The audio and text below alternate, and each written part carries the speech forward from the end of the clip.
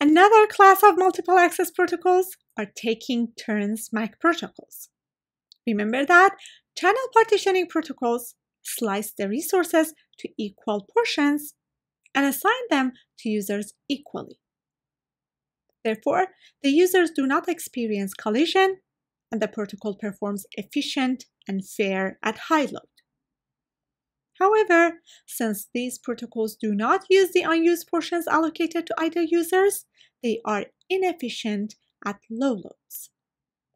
For example, if we have n users out of which there is only one active user, the one active user can only use its share of 1 over n and cannot use the resources allocated to the idle users.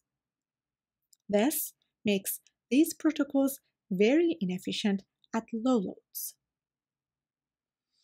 Random access MAC protocols, on the other hand, are efficient at low loads.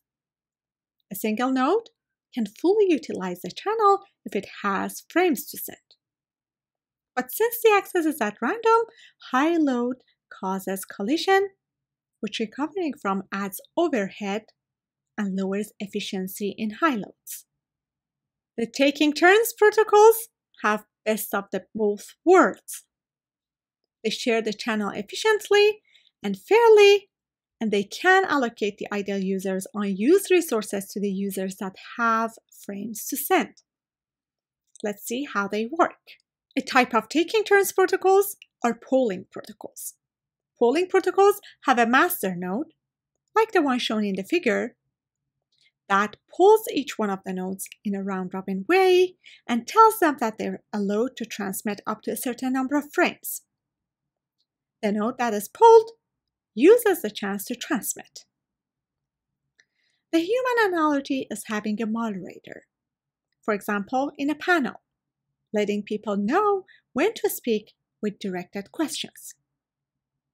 This eliminates the collision problem and improves resource usage for more active nodes when there are idle nodes in the system. However, the master is performing a coordination in the system.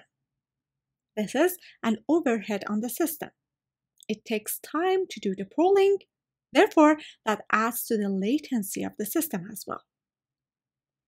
It also introduces a single point of failure to the system, which is the master node. Another class of taking turns protocols are token passing protocols. In token passing, a token, which controls the access to the channel, is passed from one node to the next sequentially to allow the node to transmit. If a node does not have anything to send, it immediately sends the token to the next node.